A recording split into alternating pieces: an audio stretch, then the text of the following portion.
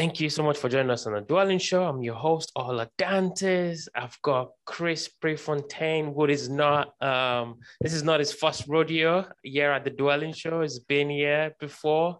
Hey, Chris, good to see you, sir. Welcome back. Good to see you. Always good to hang out. Appreciate it. Thanks for coming. So, for those who may have not heard the last episode, can you just kind of reintroduce yourself? Tell us who you are, what you've been doing, and kind of what you've been doing lately, actually. Yeah, sure. So I'll give you the 10,000 foot view because I've been at this 30 years a couple months ago. So I don't want to bore everybody with that much info. But I've touched about every niche you possibly could touch except for syndication. Every other niche we've touched. And when I say touched, after the '08 crash, I was forced to redesign what the heck it is I do because I got annihilated. I was signed personally on a lot of loans. That became a no-no going forward. I used a lot of cash. I borrowed money. So all of those coming out of the crash were redesigned. And what we do today is because of the crash. And that is we only buy on terms. We buy lease purchase, owner financing, or subject to existing financing. And so at this point in time, we control around $80 million, $85 million in real estate around the country, ourselves and our students, because we're still doing our own deals. And those were done with about a total of $2,500 down if you just pull the whole community. And so we don't use cash with very few exceptions. Today, post-COVID and all the chaos, as you know, we're doing the same thing. We're actually doubling down right about now because there's a lot of chaos still. Yes, rates are great, but it's tough to qualify. A whole bunch of people hurt by COVID still and by the forbearance agreement. So we're doing a whole bunch of those. The difference, Olar, is, and I'll wrap up on this and I can go back to any piece. The difference now is we are looking more out of those three options. We love the owner financing and the sub two more so if I had my choice than the sandwich lease, but doesn't mean they're not all relevant. They're probably a third right now. A bunch. I'm taking notes, a bunch. So for somebody who is kind of new to this and doesn't quite understand, buying real estate on terms, and maybe that same person does not have a ton of money, maybe not the best credit as well. What would you say is kind of like your advice to that person, want to get into real estate, want to really understand some of this somewhat complex strategies? What is the first thing that they need to do actually? Well, so I'd stay, before I say that, I would stay within the lease purchase realm. If you're new, unless you're in Texas, in which case you're going to go to the owner financing. But I would stay within that. Why? Because you're not taking title and our agreements are written with $10 built into them. And if you're brand new, let me give you an example. Brian O'Neill is one of our better students right now, and he's out in Chicago. 17 years, elevator salesman, never bought or sold a house except for his own personal property. 24 months ago, in about a week, 24 months ago, he found us. He's done 11 lease purchase agreements. He hasn't done the other two for whatever reason. He stumbled upon 11 lease purchase. He put $10 down on each, and his numbers all 3 paydays, because we get paid 3 ways now. That's the new way, not the old way of 1 payday. His all 3 paydays are about 800 and some odd thousand, 825, 850.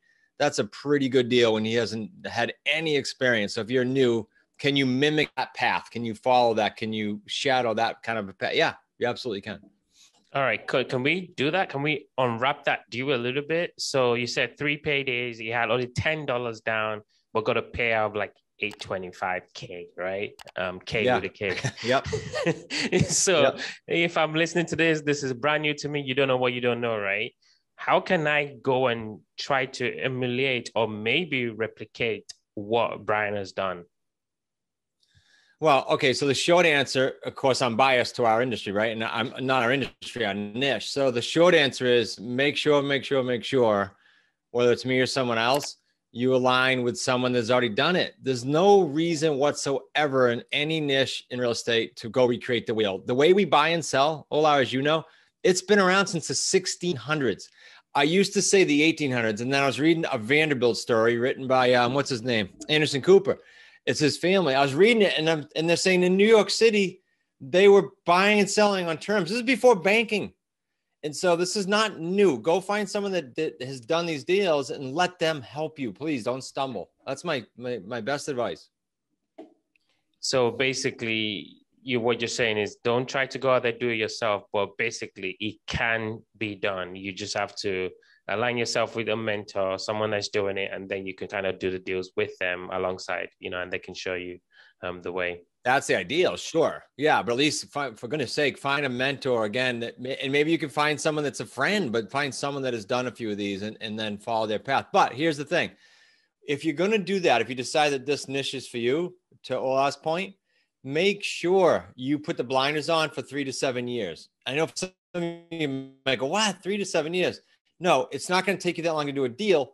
But if you come into this niche with that attitude, you'll have a great experience, because I will promise you there'll be speed bumps. We get speed bumps. That's why I love real estate. It's never change. It's always changing, rather, never the same.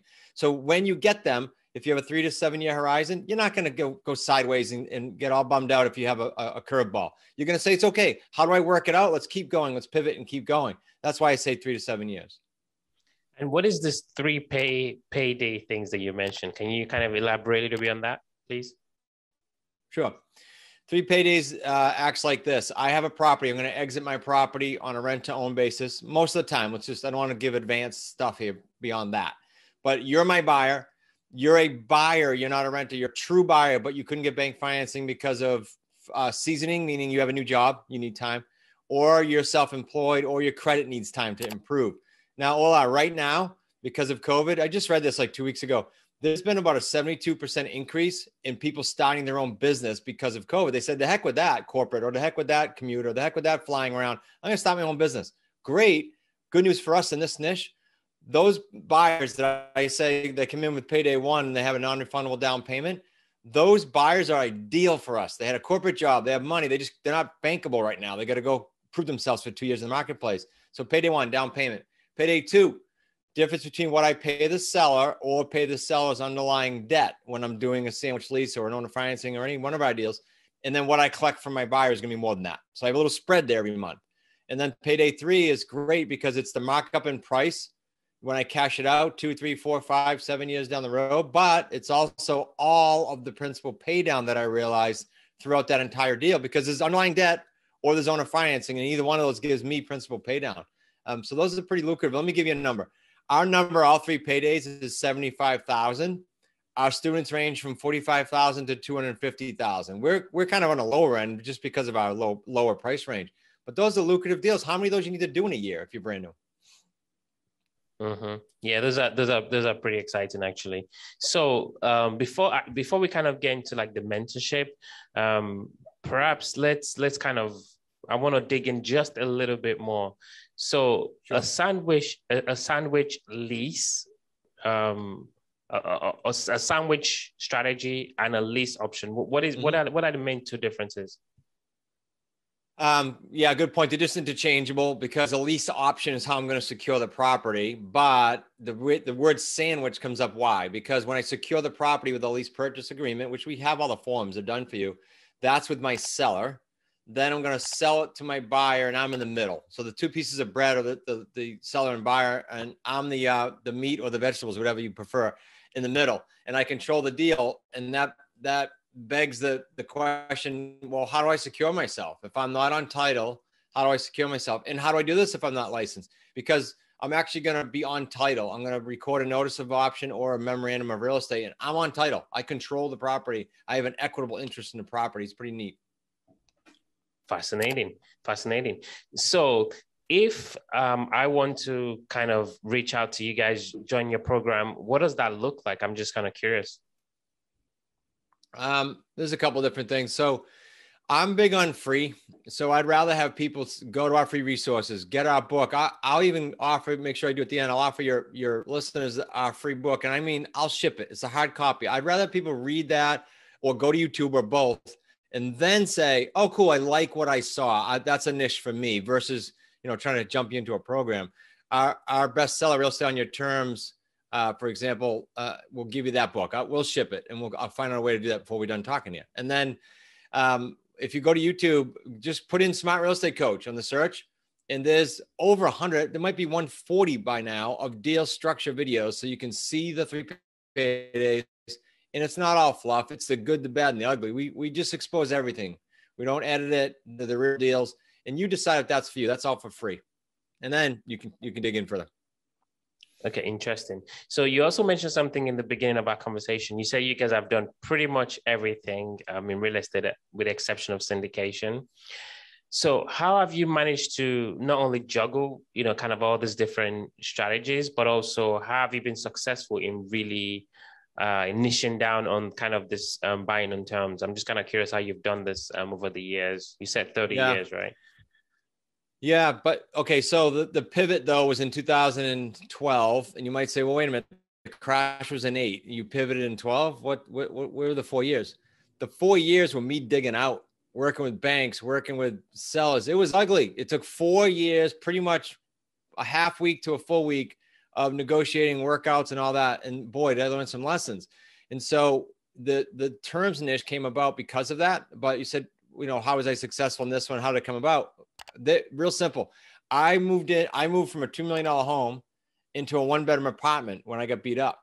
And that allowed me to not have baggage, to not have the proverbial steamroller behind me with debt, and to build a business with a clear head. And that 6 years later, and now we're 8 or 9 years later, but 6 years later, we had built pretty much a monster business that was on its own, self-surviving on its own. So I guess that was a long answer, but all that to say, if you're out there and you're trying to do a deal, or you're in real estate and you've bought 10, 15, 20 courses, I hear this all the time. It's okay. Don't beat yourself up, but do make a choice in the new year to do what we talked about early in the show. And that is find someone that you can relate to, an niche that you can relate to, and then commit with those blinders on. And you'll have the same experience we did. It's not magic. It's committing and getting rid of all the crap that was in the past. I had to do it, and you can do it yourself. I like the way you mentioned like the 3 to 7 years, because a lot of people kind of think, they watch a seminar, or maybe these days now watch a YouTube video, like, oh, this guy's doing real estate. I can go start doing it, and then, kind of get the same result in a few months, not really understanding that this person isn't an overnight success. They've been doing this grinding for years before you saw that video, and you maybe just saw the good part and not all of that. So I really, really like that you made that different, just that fact. So yeah, and Ola, I agree. I used to say 3 only, by the way, and I probably said that in your last show. I used to always say 3, 36 months. And then I had Brian Tracy, who I'm sure everybody knows, on my show, and he's 80 something years old. And I gave him my philosophy on that. And publicly on my show, he said, no, you're wrong. It's at least 7 years. And he said, here's why, Chris. He said, I've been broke. I've built big businesses. He said, it's going to take 2 or 3 years and you are going to suck. And then 2 or 3 years, you're going to feel like you got it and you're getting paid okay. It's the last 2 or 3 years that you're going to feel like, wow, I made it. And I made it beyond what I thought. That's because you put the blinders on for so long. So I like better what he said than just 36. So now I give it a range. I love Brian Tracy, by the way. I just think is an absolute legend. Yeah, he's awesome. I've watched so many of his YouTube, like his sales stuff, even though I'm not in sales, but we're all selling every day. So I love talking to people, we're selling. Yeah, absolutely. We can keep going on and on, but we're definitely dwelling into the quick rounds. There's gonna be quick questions, quick answers. You ready, sir? I am. All right. First question: what makes you, Chris, unique? What is that differentiating factor that separates you from the next guy or the next girl? And since you've already been on the show, you could just talk about yourself, or we can smile your business. Well, okay, but they're one and the same. Really good point, because the difference is 30 years, all of it not roses. And so why would you try to go reinvent the wheel? I'll help you avoid, not all of it. It's not reality, but I'll help you avoid a lot of it. And be careful if it's not me, that someone out there has experience. I love it. What was the last book that you read? What was the one thing that you picked out from that book? I just finished for the second time Shoe Dog. It's hard to say one thing. There's a lot of struggles in that, and there's a lot of lessons, and it's kind of my style, like candid, and here's what happened. So that was the last big one that comes to mind, but this changes every time. So if I'm on a new show, it's like, oh, there's another book because I'm in a different spot mentally. But right now, that's what came to mind. Yeah, that's a great book. I believe they're making that into a Netflix film, actually. Oh, it'd be sweet. Yeah, I mean, Phil Knight is it's just great. Final question: you're busy, doing a lot. What do you do for fun these days?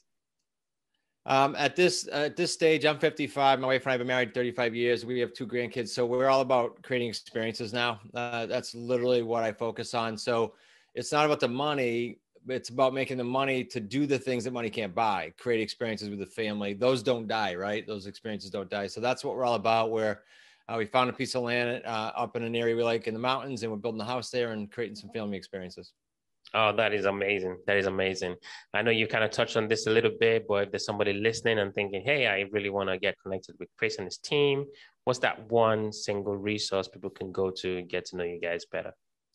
Yeah, besides YouTube, because you will get to know the family there.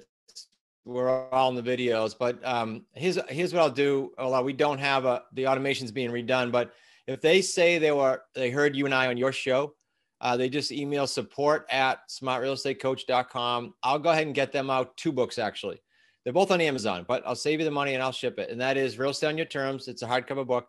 And then Deal Structure Overtime. I don't even know if you've seen this one. This is a book that goes into the nuances behind the deals that you see on YouTube. It's like behind the scenes, all the nitty gritty, the good, the bad, and the not so great. And that's in a book, and it's on Amazon, but I'm going to ship you both of those. Just say that you heard us on the show and send that to support@smartrealestatecoach.com.